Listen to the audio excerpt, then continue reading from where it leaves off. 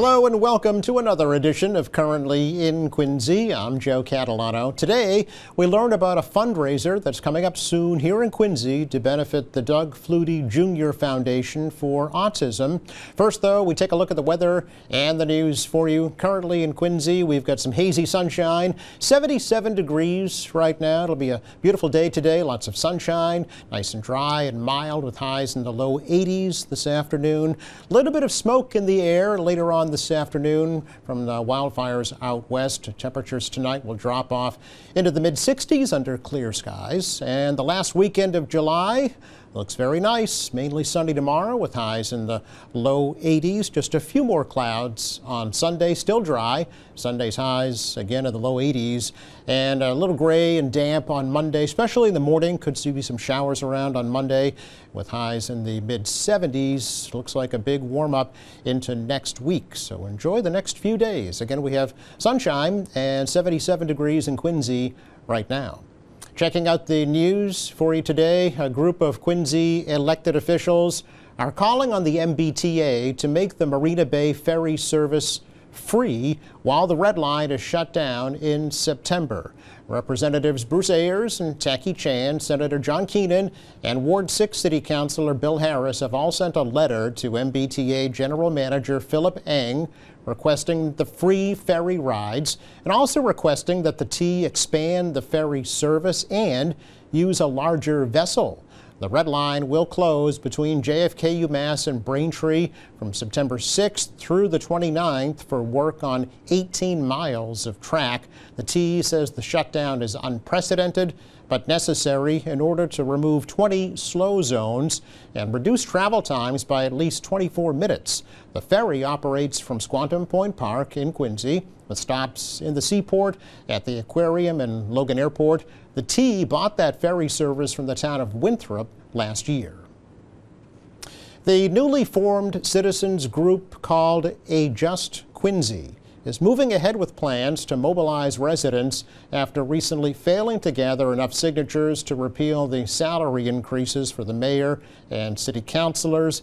The grassroots organization released the results of a poll this week of 600 residents indicating support for a plan to replace the city council in next year's city election, impose term limits on Quincy elected officials, increase fiscal responsibility, a residential tax exemption, and concern about a possible 99-year lease of Granite Links to Quarry Hills Associates.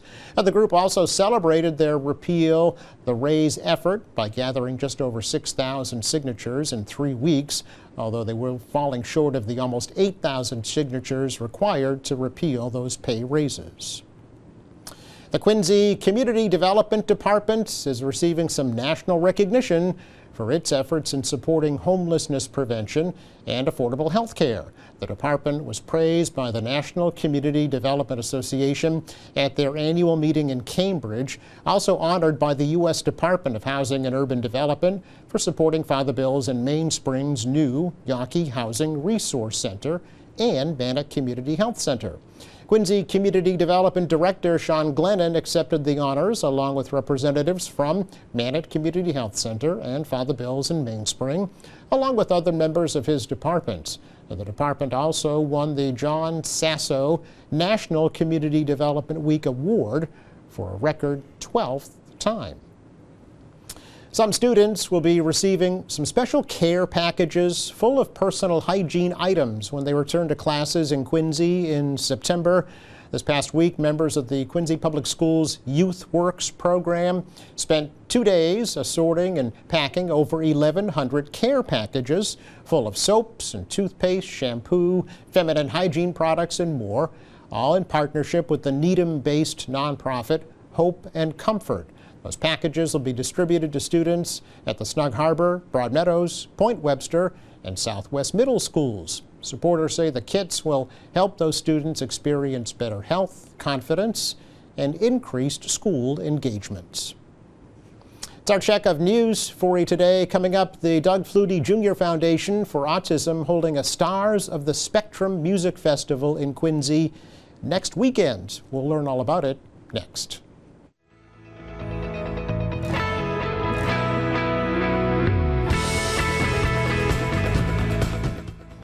Welcome back. The Doug Flutie Foundation Jr. Foundation for Autism is holding a Stars of the Spectrum Music Festival at Veterans Memorial Stadium in Quincy next Saturday, August the 3rd. It's going to be a great day, and we're going to learn all about it from Elizabeth Monroe and Stefano Micali because they're going to be there. Welcome to both of you. Thanks for coming over. Thanks for having us. Yeah, it's a pleasure. Good to meet you both. Appreciate that. And looking forward to learning, Elizabeth, a little bit more about the foundation, first of all. Definitely. And then definitely about this music festival. We'll be rocking the Veterans Memorial Stadium all day next Saturday, right? Yes. Let's start first with the history about the foundation itself, if we could. Yes. So the Doug Flutie Jr. Foundation for Autism was founded 26 years ago. Wow. Last year was our 25th anniversary year, our big celebration year. It was founded by Doug and Lori Flutie when their son, Dougie Jr., was diagnosed with autism when he was 3 years old. Doug actually used some of his Flutie Flakes proceeds to start the foundation, and we've been going strong for 25 years. Right. So we directly help people and families with autism live life to the fullest. Sure. And how do you do that? What are some of the services that the foundation provides? So we provide direct financial support to people and families with autism through grants, and we also provide community grants to autism-serving organizations and partners who provide those direct services to the autism community. Okay, and who's eligible to receive those services? How does that connection happen? Yes, so we have a couple of grants throughout the year where people and families are able to apply directly on our website for direct financial support, and we also have multiple community grants throughout the year where these direct service, feet-on-the-ground organizations in your community are able to apply for grants and funding. Do you have any sense for how many people the foundation assists on a yearly basis? Yes, so we, thanks to our community partners and our grant organizations, we touch the lives of around 10,000 people and families with autism Just in Massachusetts? every year. No, we're actually nationwide now. Oh, okay. So we are very active in Florida, which is where the Fluties currently live, and we're kind of all over. We have a huge Flutie 5K for Autism movement as well, besides our music endeavors. We host Flutie 5Ks across the country, and we do make an impact nationwide now. Very good. So that's you've gone international, but you're based here in Massachusetts, right? Yes. Right in Framingham. And have you seen, progress over the past 25 years in the way autism is approached, say, from society and also from the healthcare community? Oh, definitely. There's just been so much more awareness that's been built. When Dougie Jr. was first diagnosed, the whole reason that Doug and Lori started the foundation was because no one knew how to treat autism. Yeah. It was a brand new diagnosis, and now there's, again, much more awareness, and it really is a testament to where we are today with our event, Stars of the Spectrum. These people, they're ready to take the stage to show you what people with autism, what they can do. They're ready to share their stories and their voices and talents with the world. As a matter of fact, you've brought one of the stars with you today in the form of Stefano. Stefano, thanks for coming. Appreciate the opportunity to meet you and learn your story. My pleasure. Yeah. So you are one of the stars. So you were musically inclined, yes? I sure am musically inclined. Okay. I sing and play piano and guitar as well. Okay. And you'll be performing at the festival? That's right. I'll also be the honorary musical MC. Oh, really? Okay. So what is it about music that energizes you, that makes you happy? I've always loved to sing and do music since I was a kid. Like, when I was a toddler, I always loved listening to What's Love Got to Do With It by Tina Turner. Very good taste. It's a beautiful song, yeah. And I listened to more and more songs as time went on. Okay. Is there music in your family? Are there other members of your family musically inclined? Well, my uncle used to make compilation CDs. Oh, really? Okay. I understand you're going to school specifically for music, is that right? I attended there, actually. Oh, okay. I went to Bunker Hill Community College and got an associate's degree in music. Oh, okay, very good. What do you hope to do in the future with that degree? Well, I still want to perform anywhere I go. Okay. Including at the festival, right? Of course. Yeah. So what exactly will you be doing? This is, we should tell folks, it's Saturday, August 3rd, 2 p.m. at Veterans Memorial Stadium. So what's your role at the festival? I will be an honorary musical MC as well as singing in Spectrum of Sound. Oh, okay. What are you going to be singing? We're going to sing songs like What We're Made For. We're going to sing like some mashups. We're going to sing a special version of Lean On Me with Faith Evans too. Really? So what type of music, and will there be bands to go along with this as well? Yes.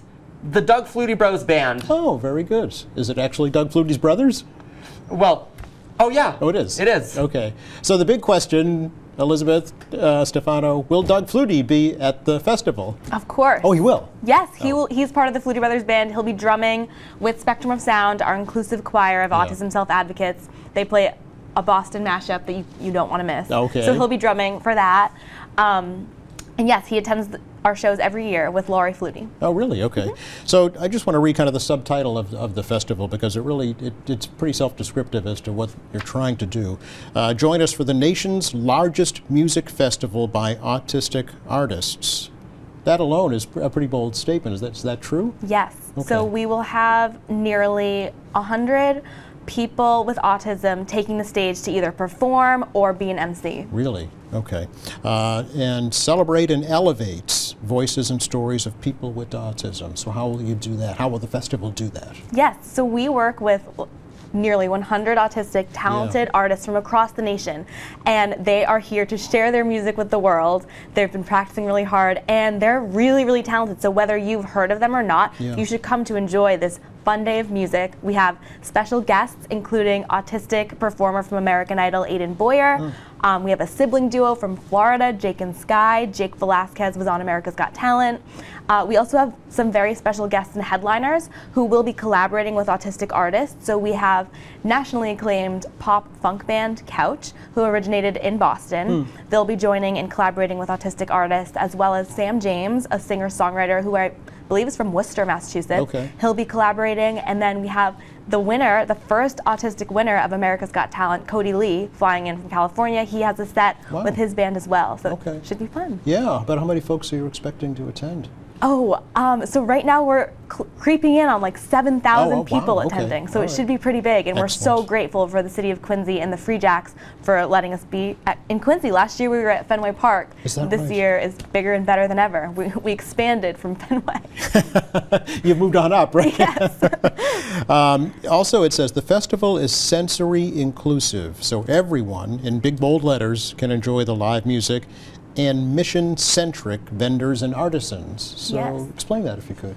So we are very proud to partner with one of our organizations, Autism Alliance, to make the whole festival sensory inclusive. So while it still will be a music festival at its core, there will still be loud music throughout the day, we're offering accommodations so that people and families are able to bring their loved ones with autism and they can have a fun time. So we have indoor sensory spaces underneath the bleachers that are air conditioned and quiet in case someone needs to go and relax. We have outdoor sensory spaces, we have bubble zones. All of our volunteers are trained, so they will know that this is a concert for people with autism. And we have sensory item giveaways as well. So we're giving away fidget toys, headphones, noise canceling headphones, earplugs, and sensory communication cards for people who are non-speaking. Oh, okay. Because the overall mission of the foundation, right, is to help folks with autism live productive, fruitful lives, right? Exactly. Yeah. Doing this through these avenues. Yes, and you also mentioned our Shop the Spectrum, our artisans, our vendors. Yes. So this is a new endeavor of ours, but we are inviting autistic business owners, entrepreneurs, and artists to be part of our Shop the Spectrum. So fans and attendees will be able to shop their like artware, their t-shirts, whatever they're selling. We have a huge vendor area. I believe we have like 18 autistic entrepreneurs coming to sell their stuff. So it'll be a true festival vibe. Okay. Stefano, I understand that you are a performer at heart, because when you're not playing a piano or a guitar, you're giving duck boat tours. Well, I don't give the tours, but I help guests board the ducks. Ah, okay. However, I have narrated a few tours for my friends on special occasions. But I also get to be the Duck Tours mascot sometimes, whose name is Kilroy, who apparently was in Quincy.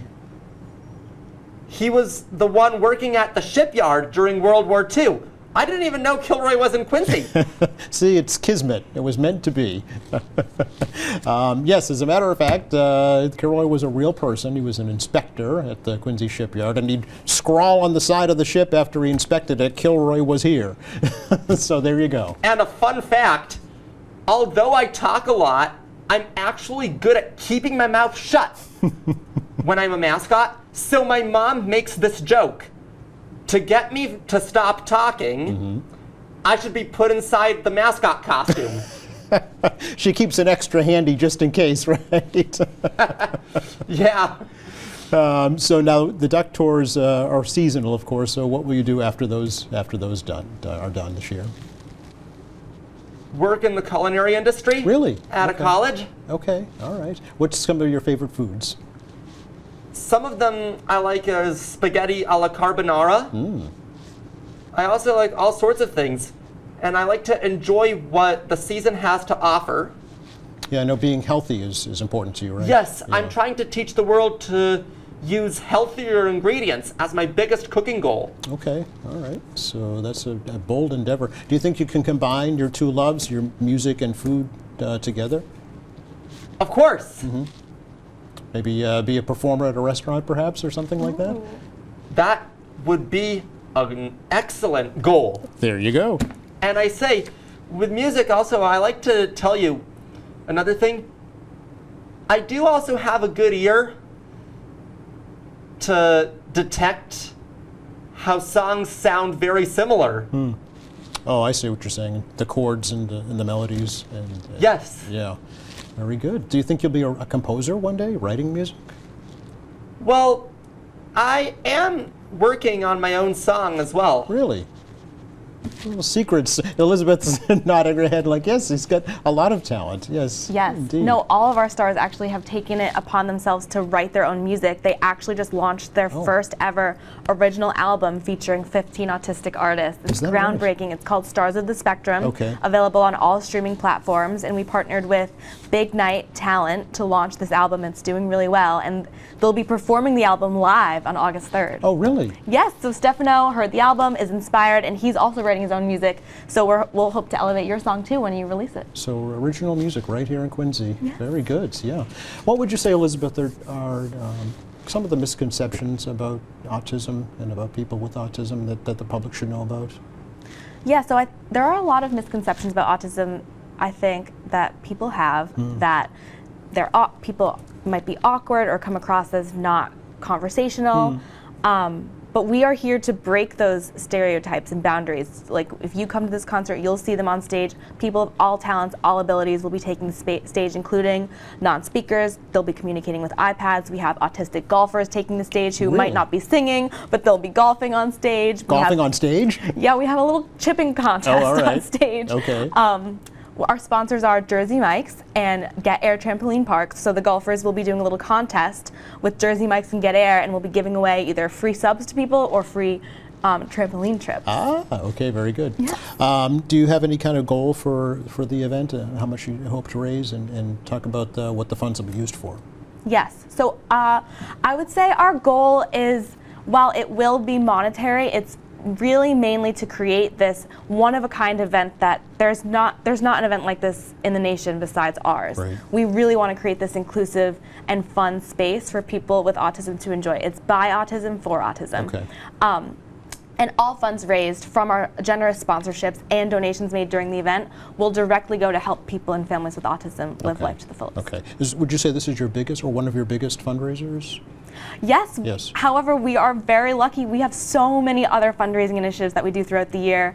There are so many passionate people, and we have a huge, besides our music arm, we have our Flutie 5K for Autism, and we have a huge peer-to-peer fundraising initiative where people host fundraisers for us. They take on a race, and they'll choose to fundraise for the Flutie Foundation. Yep. So we have many avenues where we are able to make an impact. Yeah, it's, you know, when I hear about the festival and all the different things that the foundation's doing, it goes against common knowledge of folks with autism who like, you know, kind of a calm, quiet atmosphere without bright lights and loud sounds. So this is turning it on its head. It really is different for many people. Some people like the loud noise. Okay. Some people don't mind it. Some find it. They listen to music in their headphones. It's different for every person. Okay, all right, and that's probably one of the misconceptions, right? Is you can't just generalize, right? It's called the spectrum because everybody's different. Everybody's a different place on that spectrum, right? Yeah. And Stefano, it sounds like you enjoy both. You enjoy, you know, the loud and the exciting, but also you said you listen to music in your head as well. Thanks. Yeah. So, going forward, do you think you can use those skills to inspire others? Sure. Yeah. What would you say have been some of the difficulties that you faced as you deal with autism? Sometimes I had trouble understanding things, but I eventually got through it. Mm-hmm. And what would your advice be to somebody who is going through a similar experience? Remember to ask somebody for help whenever it's appropriate. Yes, yeah. Possibly through the Flutie Foundation, right? How did you find the Flutie Foundation? How did that happen? Well, I believe my mom met the executive director, Nick Savarese, at a Special Olympics event. Okay. And believe that they'd be able to help with your family as well, right? Of course. Yeah, yeah. Has it been as helpful, would you say?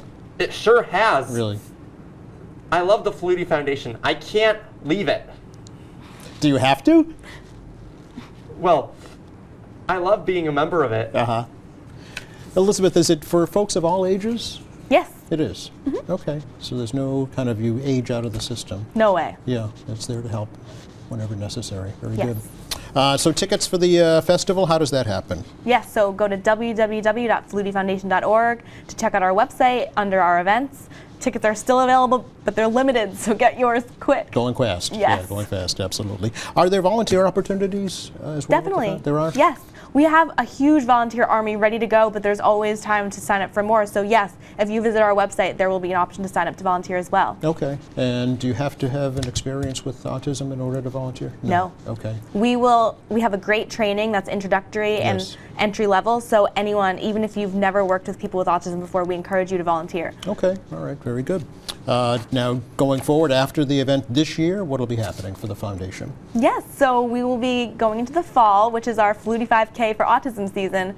I think we already have like 8 satellite events lined up, and it's actually going to be our 25th annual Flutie 5K for autism in Natick, which is Dougie's hometown. Ah, very good. Okay. So will Doug Jr. also be here in Quincy for this event? No, so unfortunately Dougie does not travel well. Oh, I see. So he will be home in Florida, but we are live streaming the event. Oh, you are? With our television and media partner, WCVB Channel 5 Boston. Very so good. anyone from anywhere can watch at www.wcvb.com. Excellent. So hopefully Dougie will be watching online. Okay. How did you come to land in Quincy? Yes, so this is our 2nd year of our concert. Yes. Last year was our 25th anniversary, and we decided to go big. We were at Fenway Park. We Yep. had 5,000 people, stage on the dugout. It was unreal. It was unforgettable. And we are growing. So we were looking at venues that had a higher capacity, and Quincy was the spot. It's kind of, the Free Jacks have been amazing. It's been like a blank canvas. We've been able to get creative, build shade tents, build sensory tents. They're letting us really like do what's best for the autism community. It's like a blank canvas. It's so much fun, and there's huge capacity. So we're here, we're excited. Excellent. Stefano, did you perform at Fenway Park? Of course I did. What was that like? It was awesome. Yeah. Like, it's a wonderful venue. The year before, we didn't have as many audience, but we were at the Lincoln Center in New York City. Really? Okay. So have you traveled the country kind of as an ambassador for the foundation, would you say? Well, the only time I really was in a foreign state with Flutie was New York City, but also there was once a gig in Connecticut. Oh, okay. All right. So are there other types of autism foundations, Elizabeth, like the Flutie Foundation? Yes, there are tons. So as I said, the Flutie Foundation provides community grants to autism-serving organizations locally that provide direct services to the families. We don't provide the direct services per se, we provide the funding. So there are tons of community organizations, autism organizations, where we actually partner with hundreds of them, and we invited them to the concert, and luckily thanks to our sponsors we're able to offer free tickets to people and families with autism, and many of these autism organizations are partaking in that, and they're bringing buses of people. They're making it a huge community event for everyone, so it should be a lot of fun. Yeah, I mean, I think, autism really has become more in the mainstream discussion in recent years. I know that the state police recently embarked on a new program to kind of assist officers and folks with autism communicate better in that situation. So it's getting notice. Definitely, yes. The autism numbers are rising every year. Yep. More people are getting diagnosed, and more normally marginalized groups are having autism become more, like, for example, the Flutie Foundation is really taking a strong stance on helping people and families in minority groups who are culturally, linguistically diverse, yes, who may not be able to communicate an IEP at school or other things like that. So we've been taking a priority to funding underserved communities. Sure, sure. Stefano, have a great time at the festival. Do you want folks to come up and say hello to you if they come? Yes, please. Okay, all right. And maybe you'll perform a little song for them too? Yeah. Sing their name, perhaps? It would be great. Okay. In the meantime, look for you on the duck tours. Yeah, you'll have to see me working at the duck stop, though. Okay. And your mascot not speaking. And, by the way, on the day of Game 1 for the Celtics Yes. finals, Yes. I wasn't in the parade, but on the day of Game 1, I was working at the Prudential Center location Oh. when suddenly a big yellow bus from Hoop Bus came. Mm-hmm. And I got to play basketball at work, Is that right? as well as play on the swing hanging from the ceiling inside the bus. And then the Hoop Bus staff crossed the side road to the duck stop for an impromptu moment that they gave me. Very good. I climbed on the hood of the duck, gave a shout out, and bounced past the ball from up there to one of the employees, who then did some tricks passing it to other employees and even shooting it across the side road for the final employee to alley-oop it. That's available on Instagram. Ah, okay. We'll look for If you look at Hoop Bus on Instagram and look at the reels. Thank you both. Great With to a talk funny to you. basketball joke, too. Okay, all right. We'll look that up. Have a great time next Saturday, actually, is the Thank festival. you. We Yeah. hope to see you there. You It'll be just great. might. All Hope right. to see you there, too. Thank Yeah. you. Thank you. Thank you. Hopefully the weather will cooperate. It will this weekend, that's for sure. It's beautiful out there today with temperatures in the low 80s, nice and dry this weekend with sunny, warm days and clear, cool nights, maybe some showers around here on Monday. Thanks again to Elizabeth Monroe and Stefano Micali for joining us from the Flutie Foundation. Thank you to our crew. Thank you for watching.